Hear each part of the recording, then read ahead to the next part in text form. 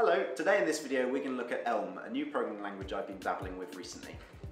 In particular, we're going to chat about three interesting ideas I've come across in Elm so far: signals, pure functions, and immutability.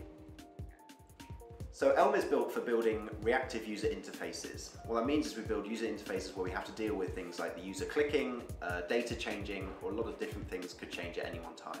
To do this, Elm introduces the concept of signals. These are values, but they're values that can change over time. Whereas in JavaScript we're used to having a variable like x that might be set to a number 4, in Elm we might have a signal of values and it will be a number that will change over time. For example, in Elm we have a signal representing the user's mouse position. If we wanted to change the colour of the page depending on when the user's mouse was, we can listen to that signal of values. What this means is you can deal with these signals and these values as if they're normal values, and when one of them changes, Elm will rerun all the code it needs to so your application is up to date. This makes it really easy to deal with user input and reactivity in Elm because it's natively dealt with in the language for you.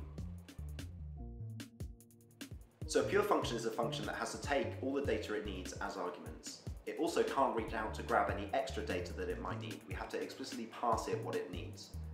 What this means is that if we give the function the same arguments, it will always give us the same output. This is really handy because it means it's much easier to debug things. We lose the risk of coming into a whole class of bugs where we're modifying external state or external data that the function doesn't have access to. Functions can't reach out and modify anything else, so they're much easier to work with, much easier to debug, and there's less chance of you introducing bugs when you write these functions.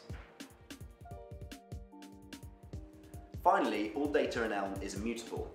What this means is once we've declared some data and stored it, we can't then go back and change it.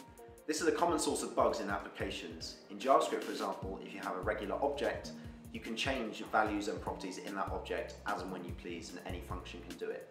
This means it's really hard to track down a bug if that object has changed. You don't know what's changed that object or what function has messed with it.